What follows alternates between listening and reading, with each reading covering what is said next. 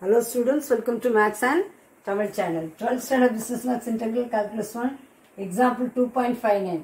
Evaluate integration of pi by 6 to pi by 3 sin x dx. Integration of sin x என்னன்னு தெரியும் இல்லையா? Sin x dx என்னது minus cos x. Sin x க்கு minus cos x pi by 6 to pi by 3. அப்புறம் upper limit minus lower limit. Minus வெளியே எடுத்துட்டேன். x க்கு பதிலா என்ன செய்யணும்? cos pi by 3 minus இந்த minus வெளியே எடுத்துட்டேன். upper limit minus lower limit. cos x ல pi by 3 minus cos pi by 6 இல்லையா? pi by 3 னா 180 by 3, pi by 6 னா 180 by 6 இல்லையா? 180 by 3 என்னது? 60, இது 30. அப்போ minus cos pi by 3 ங்கிறது cos 60. cos 60 எவ்வளவு 1 by 2 minus pi by 6.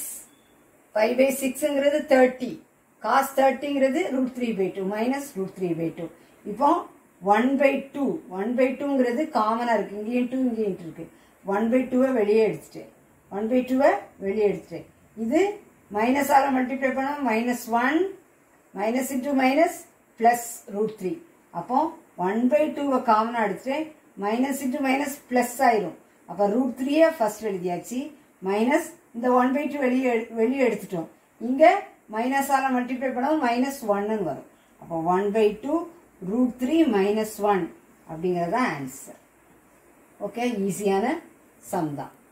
This channel helps you to get 100 marks ங்கறத மறந்துடாதீங்க. சேனலுக்கு சப்ஸ்கிரைப் பண்ணுங்க, தொடர்ந்து வீடியோஸ் கிடைக்க பெல் பட்டனை கிளிக் பண்ணுங்க.